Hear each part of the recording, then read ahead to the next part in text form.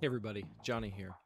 I want to do a quick video on how to do a cross-section shader like this, just using a couple of shader nodes and an empty object.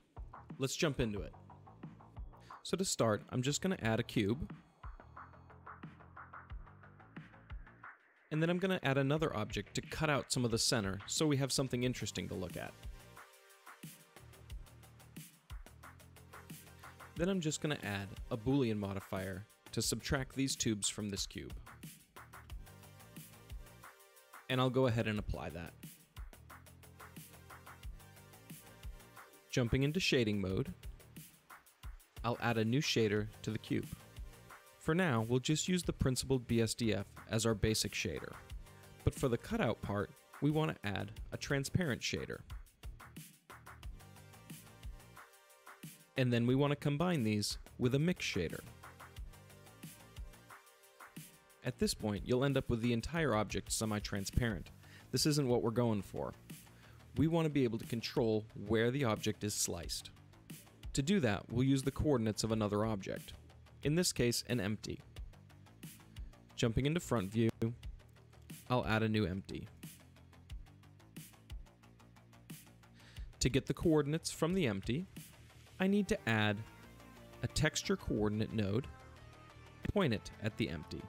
In this case, I want to use the x-coordinate of my empty as the determining factor of where my shader is going to get split. So I need to take this object texture coordinate and split it up. To do that, we'll use a separate XYZ node. When we use the object coordinates like this, the shader can now determine its relative position to the empty. We're going to use its x position. I'm going to plug the x output of this into the factor of our mix shader. This gets us closer to what we want, but the problem is everything to the left of the center point of the empty is negative, and so it's completely transparent, but then to the right, it gradually increases. We want a hard cutoff at the 0 point. To do this, we're going to use a math node. But change it to greater than. We're going to set the greater than threshold to 0. This means that anywhere that the x-coordinate is less than 0, it's going to be 0, and anywhere that the x-coordinate is greater than 0, it's going to be 1. And we're feeding that 0 and 1 into this mix shader's factor.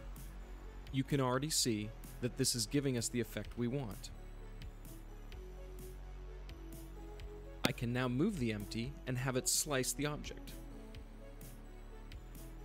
Because this uses the object's coordinates and not the global coordinates, rotating the object also works.